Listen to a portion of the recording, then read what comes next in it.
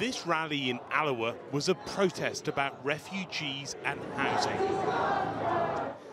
It was also the launch of a new far-right organisation. Its black and yellow banners belong to a group called Scottish Dawn. So you need to wake up and you need to fight for your children's future before it's too late. No surrender.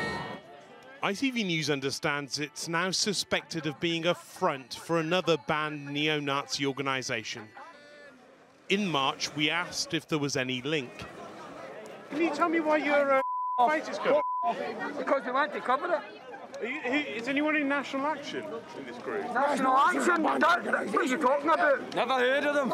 I heard of them. Anybody know anything about National Action is the white supremacist group outlawed last year after celebrating the death of MP Joe Cox. Membership is an offence. We stand for the silent majority in Perth. When some of the same protesters attended a rally in Perth last weekend, the yellow flags had disappeared, amid fears on the far right that its symbol might attract the attention of the authorities. Some protesters denied any association with NA.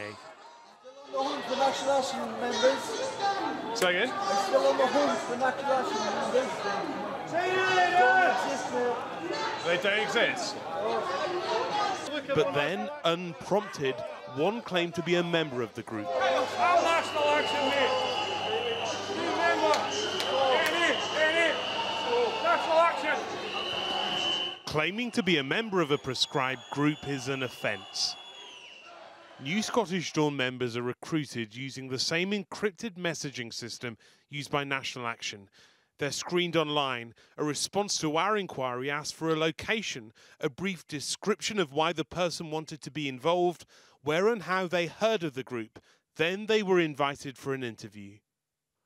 Members use aliases, but the real name of this one is Rory McKim, a stonemason from Edinburgh. We've tried to speak to him. It's Rohit from ITV here. But just like Scottish Dawn's flags, some of its members have disappeared.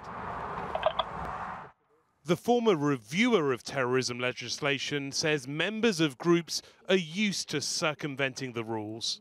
There are ways round proscription. However, I don't think members of any proscribed organisation should underestimate the many different ways of detecting them.